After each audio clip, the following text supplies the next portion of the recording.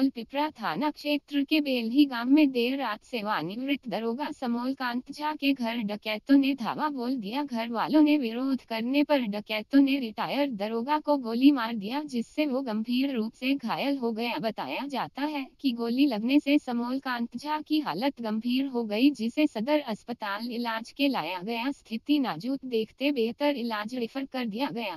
खाना जब जितना था सारा लेके चली गए। सिर्फ माँ के पास जितना भी पैसा था 1-1.5 लाख रुपया सारा निकाल के कैश। हाँ, कैश कहाँ रखे थे? उस बैग में था, तो यहाँ बिस्तर के नीचे था। सारा खोल के ले लिया। लेकिन मेरा गहना जबर जितना था सारा खोल के देख रहे हैं ना, कान भी का लिया है। दिखाइए।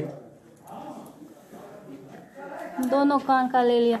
फिर मंगलसूत्र ले रहा तो हम बोले कि भाई ये मत लीजिए, मेरा पति का निशानी है, वो छोड़ दिया। लेकिन किसी को पहचानते भी हैं आप लोग? नहीं, सबका मुंह ढका हुआ था, सिर्फ एक का मुंह उघाड़ा हुआ था जिसके हाथ में बंदूक था।